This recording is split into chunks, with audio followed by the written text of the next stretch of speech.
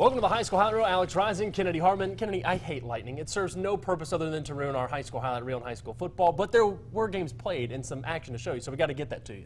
Yeah, well, you know, me and Lightning, not really friends right now. We are all trying to go to multiple games, bringing you as much coverage as we can, going about 4 stops in the night. Let's just start at Lafayette at Scott County. Yeah, the two split last season's meetings. Cards taking around one of the regular season Generals winners in the playoffs. It's the High School Highlight Reel game of the week. To Toyota Stadium we go for the action and much more. There are plenty of festivities after the action. That's Walker Wood finding Quentin Brown. Brown does the rest. Get off me, bro. Jersey pulling ain't bringing down Brown tonight. He goes the distance to the house for 6th. Then the Lightning came not too long after that. Fans leave. The ADs talk. Then it's the hometown PA that says Scott County wins it 25-20. Everyone goes home. Cards win. That's at least what the folks in Georgetown are saying. Our Matt Groves is up there and has more. Matt, try to help us figure this thing out. Clock here at Toyota Stadium paused at 11:04. The score 25-20 in favor of the home team, the Scott County Cardinals. Of course, there's a reason for that. That clock's going to be paused likely for the next few hours, maybe even into the next day. Not unlike many schools across central Kentucky impacted by weather, like lightning across the area. That's what's causing the delays here on the field at Georgetown College, where the Scott County Cardinals call home. Earlier in the game, the Scott County Cardinal band, the biggest band in the land, taking to the field. The only thunder in sight, that of their footsteps as they cross the 50-yard line. Of course, that would be replaced by other types of thunder, and the band would eventually leave. Many people leaving the stands as instructed to do so, with the danger of lightning in the area. Now, the rule for lightning is that after each strike, a clock delaying the start of the game has to be kept for 30 minutes before play can be returned onto the field. So it's looking like the high school highlight reel is going to stretch out into your Saturday. Reporting here for your game of the week that wasn't, Matt Groves, ABC 36 Sports. Yeah, by the way, Lafayette is set to protest this thing if indeed Scott County puts it down in the record books as a victory. Madison Central, Lexington Catholic, this video courtesy of the good folks over at Prep Spin. Javari Hughley on the halfback toss to the outside up the sideline for 6. Central on top early at Joseph K. Ford Stadium. The Knights in big trouble early on, though. Central up 7-0, looking for more on the 4th and goal at the end of the first quarter. Lex Cath gets the big stop. Tack on some field goals later for the Indians. 13-0 the score when this one went to the lightning delay. Game picked back up at 11. That was still our score then.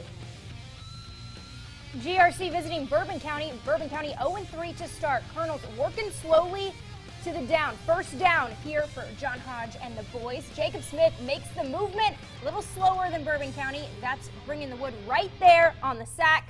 Colonels bounce back, though. Check out the thoroughbreds and Adina Springs Field. You know the Keeneland September yearling sale is still going on right now, Alex. I do. 70 yards for this horse for 6. Yeah, play suspended but picked back up at 11 o'clock at that one as well. Tate's Creek coming off a big 44-0 drubbing of Henry Clay Commodores hosting undefeated Madison Southern. No rain delay early. Then Tate's Creek turned into a river. Cameron Workman to Jackson Bierman. No problem with the rain. Still airing it out at Roy Walton Stadium.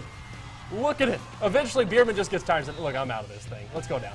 Do it again, though. This time, Workman up top, down the sideline. Bierman goes up and gets it. Fights off double coverage for the Eagles. Then Dylan Adkins with the big-time effort. Coming near side. Doesn't even need the receiver to block on this thing. Lays the wood, drops the shoulder, pop in, TDTC. That's where we leave it thanks to the weather. Play will resume tomorrow morning at 10 o'clock, 27-14 your score. Henry Clay trying to erase the Tate's Creek game from memory last week. Devils at the Beltline against Knox County Central. And the home opener was going fine earlier on. Check out Michael McMullen on the reverse. Fooled the Panther defense. Scotty Russell and the boys.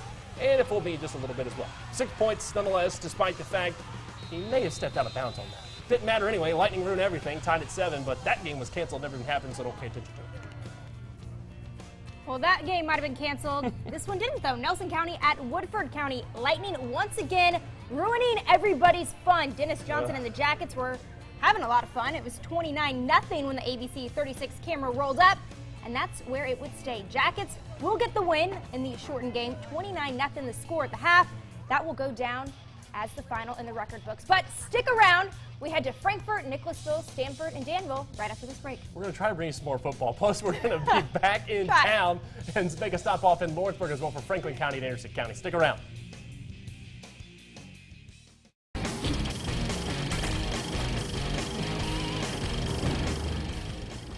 Franklin County won the last two against Anderson County, but before that, the Bearcats took care of the Flyers in district action when both programs are back in Class 5A.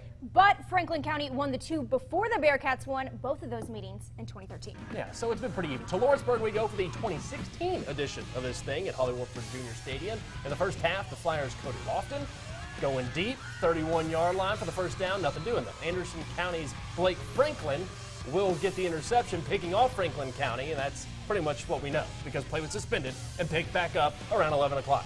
Hopefully we'll have a score for you perhaps by tomorrow. Who knows? Staying out west for Western Hills at Frankfort. The first half, it's the Panthers cutting down to 20-point deficit to 13. Simon Bond takes to the house for 6, but the Wolverines would respond right back.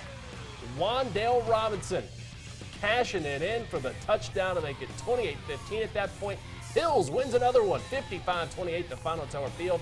Wolverines now 4-1 the season. That is the best start in program history since 2009. Garrett County in the jungle of East Jess. But where's everyone going? Home. That's where they're going. More lightning delays. East Jess and Garrett, they're trying to finish the game with, of course, no one in those stands. Yeah. They picked it back up at 11. It was 5 minutes and 50 seconds left in the third quarter. Garrett up 24-15.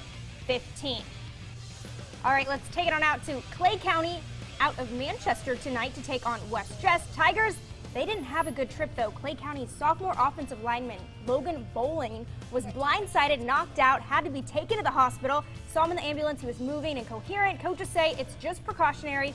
Colts go on to win it 21-0 over the Tigers. All right, 0-4 to start the season. It's time for the Pates to put a check in the win column, hosting North Laurel. Can they do it? Pates out front. Tanner McInich, hand on to Trey Carey, drives it right up the middle, crosses the line. Too cool to celebrate, though, but it doesn't matter because points got on the board for Lincoln County. North Laurel coming back at you. Jags, Cole McWhorter, play action. The Pates defense, they fall for it. McWhorter on the keeper, jukes David Brock, cuts left, he's gone, puts the guns up, fires them off, but not so fast, Jags. Pates finally get their check. Final score 47-25, Lincoln County over North Laurel. And it's a ghost town in Titletown. Lightning delay in Danville with Boyle County hosting Collins. Rebels, though, decided to wait it out, picked up play, sitting in halftime right now. Boyle up 35-17.